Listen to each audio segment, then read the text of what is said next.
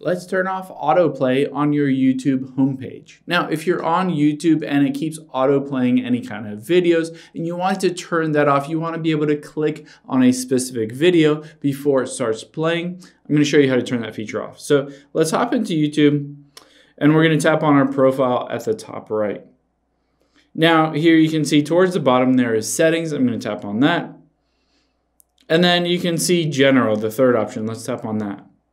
Now, if I go to the very bottom, you can see playback and feeds. Choose when videos play as you browse, and I can tap on it. It's set to always on, which means whenever I visit my homepage on YouTube, it will automatically play these videos. I can choose Wi-Fi only if I'm concerned about the amount of data it's using on cell data, or if I just don't like that feature, I can always just switch it to off, and it will not automatically play any of those videos until I click on those videos and open them up.